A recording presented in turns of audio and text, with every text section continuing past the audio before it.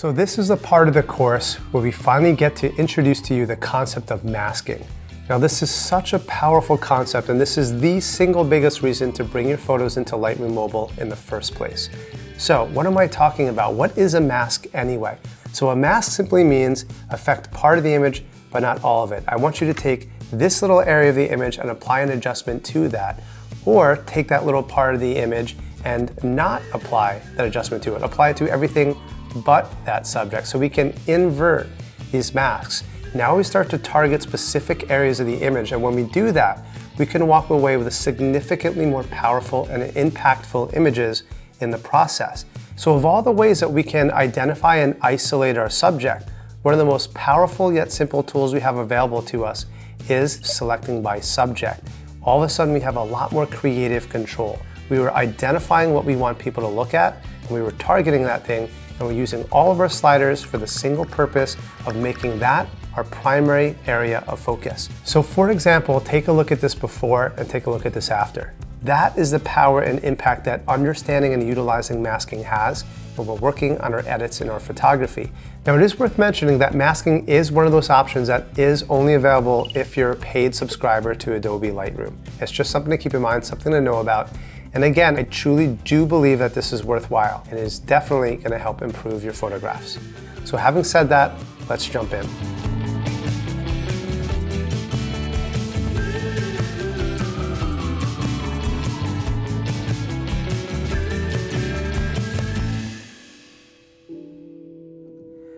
First thing I want to do with this image open is click where it says masking all the way on the bottom on the left-hand side. And if I open that up, it's not going to do much other than give me this plus icon on the bottom right.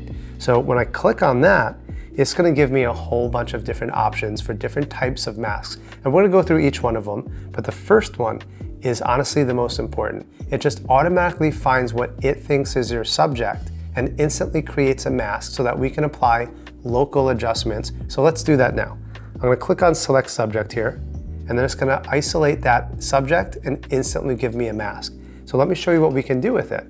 If I click on light and I simply just drag the exposure up and down, look at what this does. Look how perfect that mask is. Think about the creative potential that this allows us. This is exactly what we want to do when we want to have photos that have maximum impact. We want to identify our subject and make it stand out. And one of the best things that we can do to make our subject stand out is to make it brighter. Here's the problem though. It's already as bright as it needs to be. So if I want to make my subject brighter, what else can I do? Well, I can take what's not my subject and make that not as bright.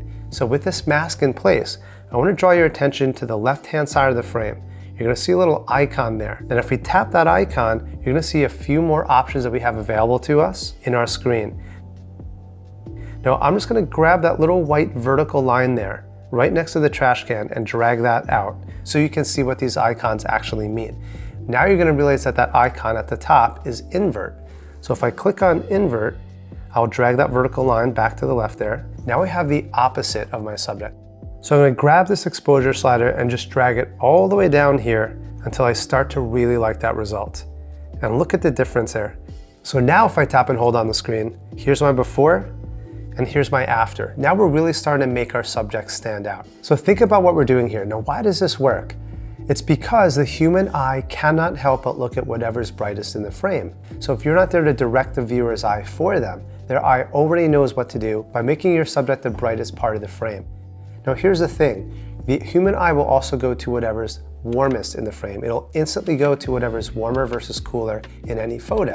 So if you want people to engage with the primary focus of our image, well, we take the subject, we identify it, we mask it, and then we make it brighter, but we also make it warmer. We don't necessarily need to make this leaf any warmer. We can take what's not the subject, what's not the leaf, and make it cooler. So let's do that. I'm going to click on color right next to lights. I'm going to grab the temperature slider, and I'm just going to bring that down to -10. Now let's take a look at what's happening before and after. So now let's create a second mask here. I'm going to go ahead and click on that masking icon again. I'm going to click on that plus icon on the right-hand side. And again, I'm going to choose select subject. It's going to do the same thing it did before. It's going to select and isolate my subject. What do we do next? Well, then naturally we want to take our subject and make it warmer. So I'm going to click on color. I'm going to grab my temperature slider. Now I'm gonna drag this to the right until I'm happy. Now we don't wanna go too far. I think maybe around 20 or so, right? Look at the difference here. I'm gonna tap and hold on the screen, before and after. Now this is really starting to pop off the screen, isn't it? Utilizing warm versus cool will also direct the viewer's eye to where you want them to look. So now we're gonna open up our effects tab here, and let's actually bring some detail into the area where we want people to look. Now we have texture, we have clarity, and we have dehaze. So let's start with texture. Now I'm gonna zoom in a little bit here so you can really see what's happening. I'm gonna grab that texture slider and drag it to the right until I'm happy with the result. I think somewhere around 40 is gonna work pretty well. Now the next thing we wanna do is clarity. Now what happens if we increase clarity? Well, we're gonna increase details, but also increase contrast in the process. I'm gonna grab that clarity slider and drag that to the right. And maybe somewhere around 20 here is gonna work pretty well. And then dehaze. Now you're gonna start seeing that there's an order, and typically the way I apply these sliders, I usually do a little bit more texture than clarity and a little bit more clarity than dehaze. So I'm gonna click on that dehaze. I think around 10 is gonna do it here. Now let's zoom back out. I'm gonna double click. I'm gonna click that checkbox here. Look at that detail that we brought out here. There's one last detail that we wanna take care of, and that's details, that's the sharpness. We really wanna use sharpness in a very specific way as a local adjustment to make our subject stand out. I'm gonna click back on our mask, and you're gonna start seeing multiple masks start being applied. Now this isn't something to shy away from, it's just something to understand that Lightroom will keep track of your masks for you, and it gives you a little bit of a preview of what these masks look like. Whatever is white inside that mask is where that mask is being applied, or what's being affected as we move those sliders. So if we look at that top mask here and that leaf is white, that means that the adjustments are being applied to that leaf. If you look at the mask underneath it, it's that background that's white. That means the adjustments are being applied to the background. So if we want to sharpen the leaf, I'm just gonna tap on that first mask here. It'll show me, right, that little red blip appeared that showed me this is your mask. Now I can apply sharpening once I have that mask activated.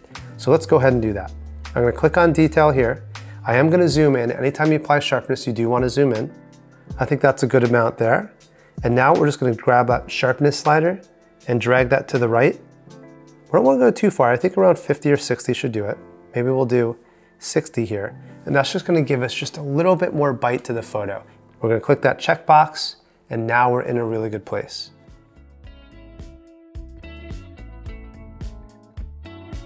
So the next thing we want to adjust is a vignette. What that's going to do, as we covered previously, is just focus the eye even more towards the middle of the frame. So let me show you how we're going to apply this. I'm going to click on Effects, and I'm going to drag my vignette slider to the left, just a little bit here. I don't want to go too far, but I think around, let's do -20 or so. There we go. Now if I just tap and hold on the word Effects, there's our before, and there's our after. Now let's just adjust the midpoint to really dial this in. So I'm gonna grab our midpoint here. I'm gonna bring this back. I'm gonna move this to the left until I'm happy with the result. Now this isn't as immediately obvious, so I'm gonna go back and forth just to show you what this is doing. I'm gonna dial it in maybe somewhere in the middle. Let's go a little bit further. Let's go to 20. There we go. Now let's take a look at what we have. I'll tap on the screen. Here's our before and after so far. Okay, so we have our vignette applied. What else can we do to improve this photo? What else can we do to make this subject stand out? So what stands out to me is just a tiny bit too bright. So I'm gonna click on light here. Now I'm gonna adjust the exposure, just darken it down ever so slightly. Let's say -0.3, right? It's about 1/3 of a stop darken out, and I think that really is an improvement. It was just a little bit too bright for my taste. I also wanna increase the contrast just a little bit too. So I'll grab that slider and drag that to the right just a little bit. I think around 30 will do it. And we want to add just a little bit more saturation and contrast to the photo still. In order to do that, I'm not just going to grab that contrast slider. If I want to take it a little bit further, I'm going to go to my effects tab here. And now let's grab that dehaze slider. So I'm going to click and hold on that slider and drag it to the right until I'm happy. Too far, we start to add some unnatural color here, but I think around 60. Yeah, that's looking pretty good. So really what's catching my eye now is that color, right? That's really starting to stand out. So the last move I think we should make is address that color. I'm gonna click on that color tab here. I'm gonna swipe up a little until I see my vibrance. I'm gonna drag that to the right just to increase the saturation of the colors just a little bit more. Let's go to 30. So in summary, what did we do here? Why is this so effective? Why does this after image look so much better than the before? And what we did specifically in this video is introduce you to the power and the concept of utilizing local adjustments, utilizing the auto masking available to us in Lightroom Mobile, and then we utilized light. We used luminosity contrast, we used color contrast, and then we used details. So all these sliders have one singular purpose: to make our subject stand out, and that's exactly how we walk away with an image that we're absolutely gonna love. This video was a free preview of the iPhone Editing Academy online course. In this course, you'll discover everything you need to know to edit your photos to perfection using the device that's always in your pocket. Whether you want to breathe new life into your old images or make your best photos even better, you'll find out exactly how to do that on your iPhone. I'll show you the latest photo editing tricks that will transform even average photos into stunning masterpieces in just a few minutes. So if you'd like to learn more about creating incredible photo edits on your iPhone, please take a look at the full version of my iPhone Editing Academy course. You'll find the link in the description right next to this video. So click on that link now and I'll see you inside the full version of this course.